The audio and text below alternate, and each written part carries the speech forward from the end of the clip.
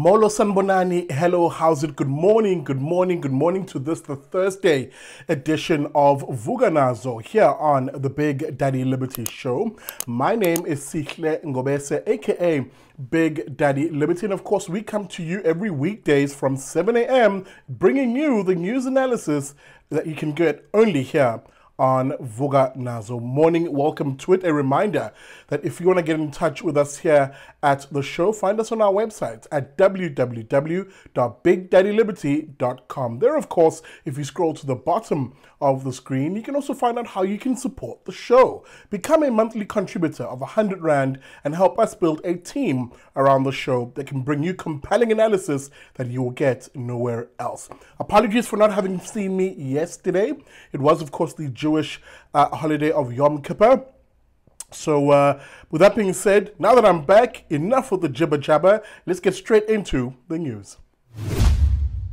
All right, we begin here this morning in Mpumalanga near Bushbuck Ridge, where a harrowing story came out. And I'll put those images on the screen of just how chaotic the scene must have been after 4 German tourists who were traveling in the country, presumably happy, spending money, creating jobs, and indeed boosting the local economy. That happy event cut short after 3 suspects who were said to have jumped out of a VW Caddy then proceeded to either try to rob them or hijack them, pointing guns at this particular vehicle. The couple, or rather the tourist group, presumably shocked by events, tried to evade them, to which case one of them was shot and killed by the robbers, who then fled the scene. A horrific incident. Indeed, a news piece by News 24 did a bit of a write-up on it and said the following, giving more context. Mpumalanga police spokesperson, a Brigadier Selvi Mukhala, we've heard about her before on the show, said the man was part of, the deceased man that was part of a group of 4 that was accosted by armed men in the said vehicle. He said the tourists were traveling in a Hyundai vehicle. I believe it's one of those new ones, not an H1, as erroneously reported here, on Numbi Road in White River. And they were en route to the Numbi Gate at Mhuli Safari Lodge when they were attacked. Obviously, as mentioned, the driver locked the vehicles trying to evade these hijackers and was shot in the upper body through the window. End of quote. Again, I'll be very brief in my analysis here because for me it's so sad, this entire incident, where there are so many affected parties by the actions of 3 cruel monsters, 3 cruel individuals who had no business being where they were robbing these individuals, no business taking the lives of another human being, and in the process have now robbed not only this particular party and their families of a family member, a friend, or whatever the case may be, but have literally robbed the country of potentially these 4 individuals who, you know, especially for the tourism sector, which is only beginning to recover from that lockdown period and the spicy cough, are now beginning to welcome foreign tourists back into the country. And this is what we're doing to those foreign tourists.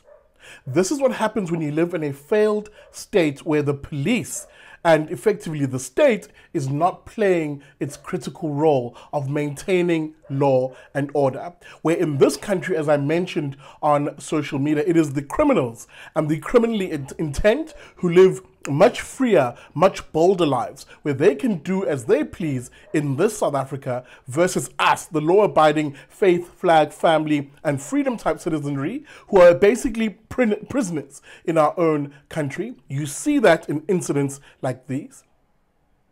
So good luck to tourism in Mpumalanga, especially when this news wafts back to the Germans. And I would hope the German ambassador here, or the ambassador from Germany to South Africa, will have harsh words for the South African government, including that asshat of a police minister, because with these sort of incidents, tourism is surely going to suffer. All right, as I now take you to Cape Town, where the Africa Oil Week conference was held, where South Africa was represented, of course, by the Mineral Resources and Energy Minister, Mantashe, yes, that chap, lol. But I must say, unaccustomed as I am to agreeing with anybody from this ANC government, indeed even Ukwete Mantashe, I must say he's right insofar as the remarks he made at this conference. Speaking, of course, to this conference, Mantashe made the critical point of the need for Africa to develop its own pathway using, yes, coal, gas, and all of these energy sources, oil, that are naturally abundant here in Africa. The very same energy sources, by the way, which Western countries, preachy as they are now with their green lobby, are telling the developing world to abandon. The very same energy sources which those very same developed countries became fabulously rich, exploiting in order to raise their living standards, which, by the way, it's those living standards which now give them the luxury to be able to have these green lobbies that demand the rest of us to abandon oil, gas, or indeed coal. I would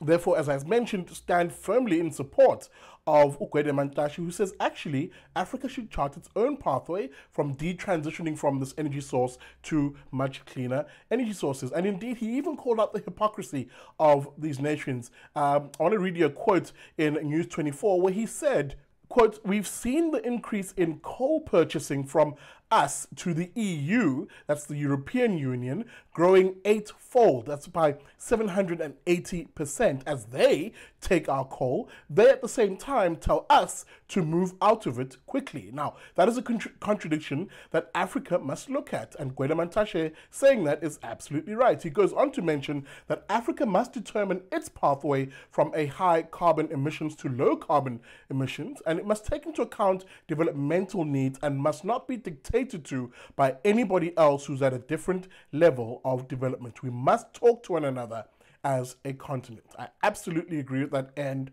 of quote. Now, by the way, and goodness me, I'm about to agree with him twice. Now, he's absolutely right on this latter point insofar as warning against the coercion, whether it's a dangled carrot that comes with the stick behind it, or even that these European and Western countries often do. For instance, the dangling of a 8.5 billion rand Green Deal, or that's 150 billion rand Green Deal that is being pushed towards the South African government by the Western countries at the moment, or as was happening ironically outside that very same conference, the green hippies, the activists who often destroy things, disrupt, do all sorts of things in the name of their protests for their lobby, the green lobby. Greta Thunberg, I'm looking at you, girl. How dare you? Albeit she wasn't there. But the point I'm making is often these green hippie types who come and protest and make all sorts of demands that are really divorced from the reality of how people live in developed countries. Of course, as I conclude my thoughts, I'll say this. And I know there'll be many of you who disagree with me, but that's fine. Disagreement is okay. I want a South Africa that transitions away from coal, oil, and the like, not because of the carbon emissions necessarily, but because the air quality, the pollution that it wreaks upon neighborhoods in Africa, or in this case in South Africa, is really heavy. Travel anywhere in the country where there are coal-burning power plants by Eskom, who basically uses who generate 95% of our electricity from these coal-burning power plants. Travel to anywhere in that part of the world where there's refineries, for example, like Secunda and that part of the world, and you'll see what I'm talking about when I talk about the pressing issue really being the air quality and not necessarily the carbon, as the green lobby would have us believe. So that there is actually agreement to detransition from coal and these oil that are more dirtier. But what I would like to see is a much more rational take where we move towards actually nuclear, which is a much cleaner way to produce the sort of megawattage of energy we need, and of course natural gas, which there is an abundance of in this part of the world. What do you think about that? Maybe you disagree, maybe you're a green hippie who's frothing at the mouth now. How dare you, Big Daddy, say that we should ignore all of the green stuff that we're pushing? Whatever. You let me know what you think about this topic, and I'm sure we can have a rational and calm debate in the comment section. All right, folks, we will end that one here, as I can hear the green hippies already typing away furiously. Direct your anger and your scorn for my for my views at our website at www.bigdaddyliberty.com. That's where, of course, you'll find us. Remember, of course, you can also find us on social media. Depending on where you're watching, it's either up here, the information, or down there, the information of how you can find us on social media. And hey, if you're watching this on YouTube in particular, do me a solid favor. Hit that subscribe button and, of course, the bell notification so that every weekday from 7 a.m. you'll be notified when Vuka Nazo is on your screen. Have a happy Thursday, and I'll see you tomorrow.